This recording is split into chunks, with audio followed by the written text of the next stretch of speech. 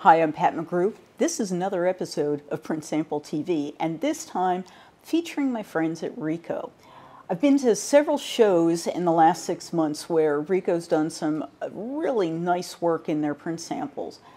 One of them that made me giggle, and at the Abergraph show in Brazil recently, they had a table full of these boxes.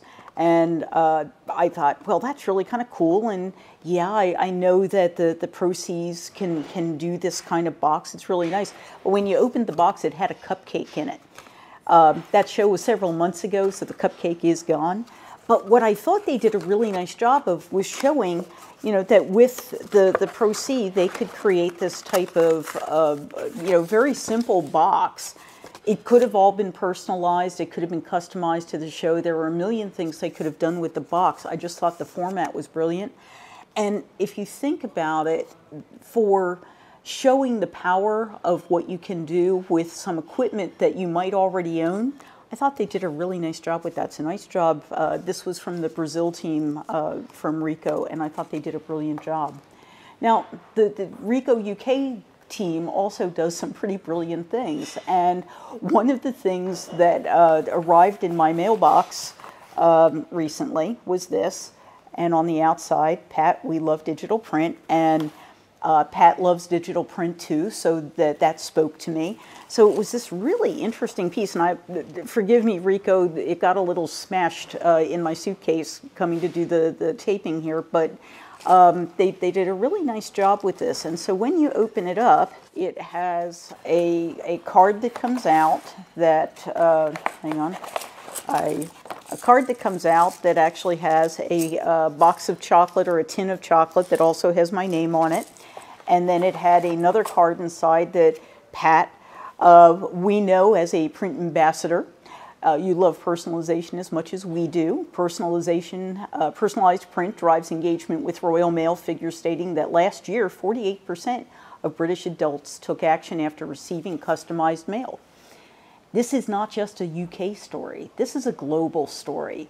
Every post in the world has these types of statistics that they can share with you, no matter where your printing organization is located. If you're not engaging with your local post, you should be, because they have a lot of information that can help you create unique marketing stories that you can then leverage as you're pitching your clients.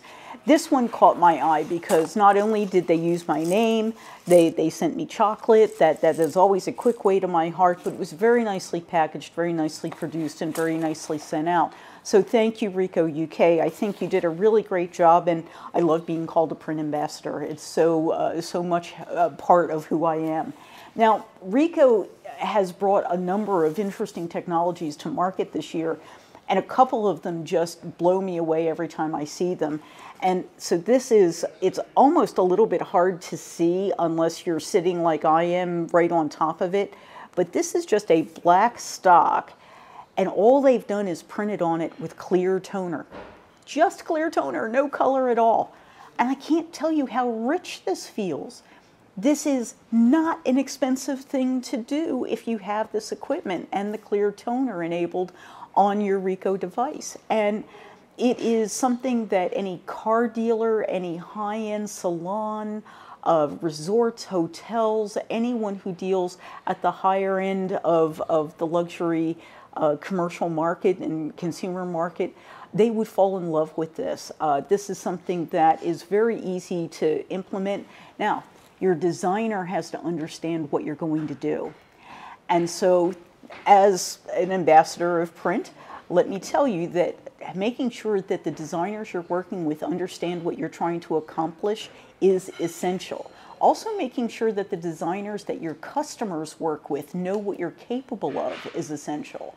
So as the printing company, you may find that what you need to do is develop your own design guide that is keyed to the equipment that you have and the capabilities that you have. Because if you can do this, you certainly want designers to be able to design for it. And it's not trivial, because our folks at Ricoh did a really great job of showing what happens when you really take advantage of the different styles that they have. So what they're showing is what happens when you print with white underlayment on their new equipment.